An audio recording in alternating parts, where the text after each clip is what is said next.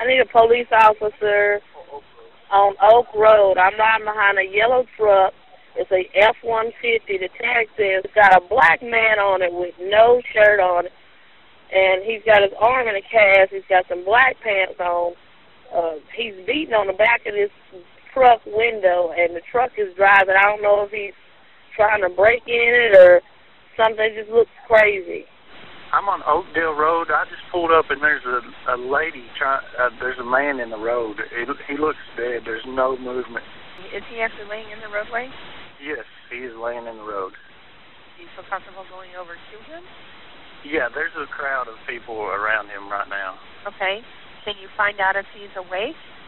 No, he's definitely unconscious. He is not awake. Yesterday we received a call for service in reference to a person down in the road. When officers arrived, they found a subject lying in the road, later to be identified as Mr. Chris Henry. He was transported by a medic to Callens Medical Center, where he received treatment for his injuries sustained, and he passed away this morning at 6:36 a.m.